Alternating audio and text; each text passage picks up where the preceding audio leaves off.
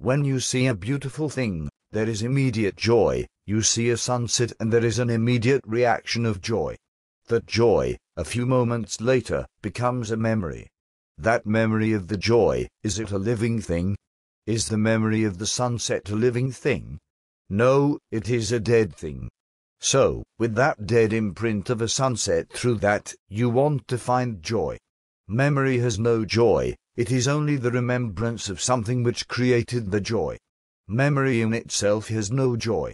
There is joy, the immediate reaction to the beauty of a tree, and then memory comes in and destroys that joy. So, if there is constant perception of beauty without the accumulation of memories, then there is the possibility of joy everlasting. But it is not so easy to be free from memory. The moment you see something very pleasurable, you make it immediately into something to which you hold on.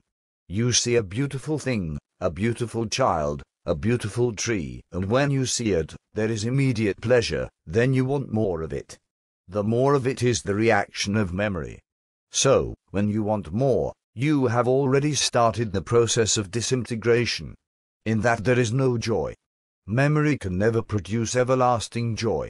There is everlasting joy only when there is the constant response to beauty, to ugliness, to everything, which means great inward and outward sensitivity, which means having real love.